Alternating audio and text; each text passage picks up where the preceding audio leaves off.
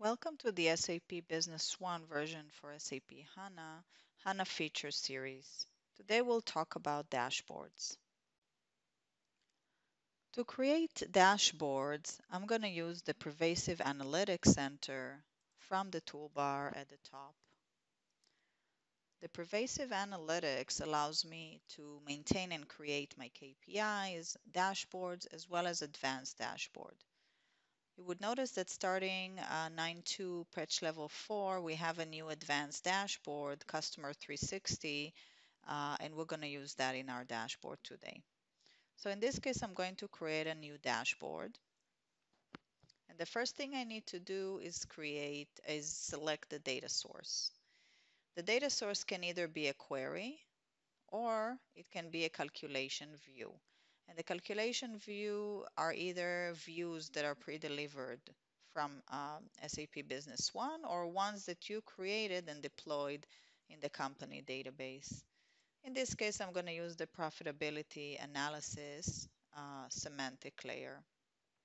So I'm going to start analyzing gross profit. So first thing, I'm going to drag gross profit as a target measure. I want to take a quick look at gross profit by year so I can do a comparison.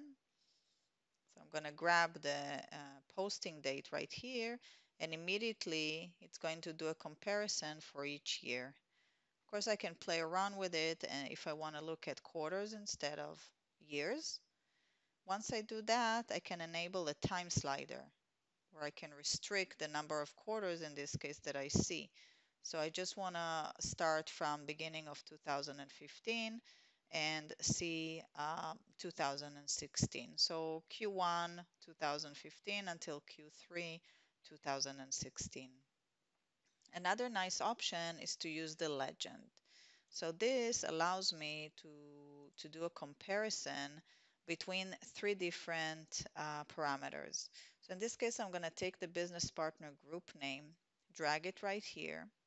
By default, I'm going to have the first three options checked. If I want to choose to select other ones, I can do that, but I'm going to keep the first three.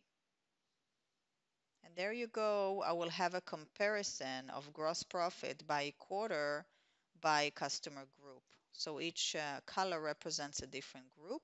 The blue is construction, the green is customers, the orange is distributors.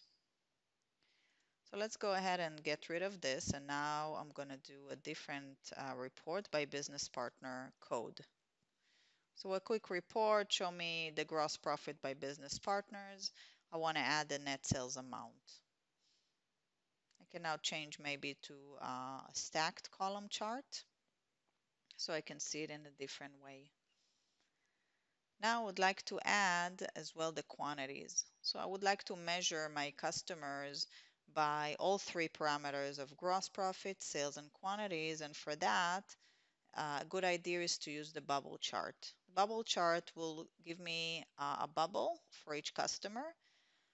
And the size of the bubble and the location of the bubble is dependent on all three parameters in this case, the gross profit, the sales amount, and the quantity. With this bubble chart type, I can also cluster my data using the k-mean clustering option.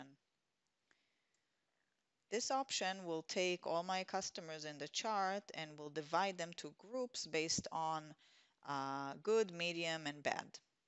If we can call a bad customer, but profitable, less profitable, and least. Of course, I can also increase the number of clusters if I want to do maybe 5 clusters in this example. So the division will be a little bit more detailed. So again, it's immediately the best customers stand out and so on. Now let's go ahead and get rid of the clustering, get rid of the quantity, and we go back to a column chart. So I have a quick column chart of customer, gross profit, and sales amount. Now I would like to show you how to use the actions. So I'm going to go up here, click on actions, And I have the two kinds of actions. So first I can display dashboard in a sidebar. So if I click on the plus, I can add this dashboard as a sidebar, for example, to my business partner window. And you're going to see how that looks in a second. I'm going to give it a name, maybe sales versus gross profit. I'm going to link it to the business partner.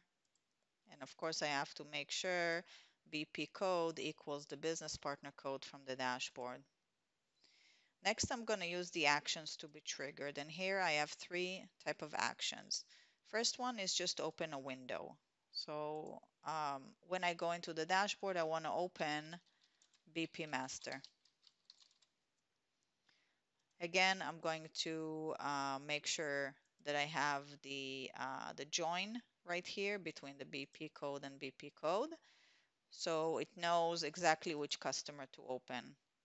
The second one would be enterprise search. So I'm going to search BP, of course the BP code, and this will trigger enterprise search. And the final one is the advanced dashboard. So here I'm going to use my customer 360, which is already available. And as well, I have to identify the joins between the dashboards. Now, remember, when you create advanced dashboards, you have to be conscious about the binding conditions and that you can actually do that filtering. So you only see information that is regarding that customer. So I'm done. I'm going to save this dashboard, maybe call it sales again versus gross profit. Oops. Save it.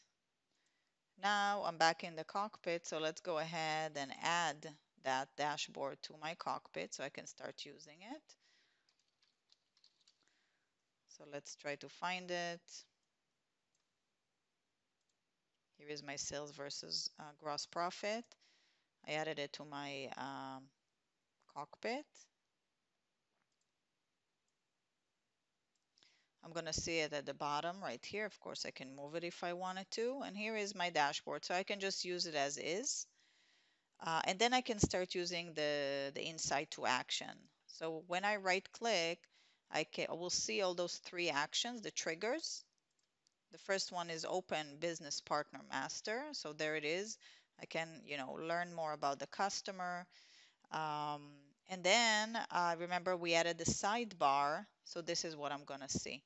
So I'm going to see the dashboard, but specific for MaxiTech in this example.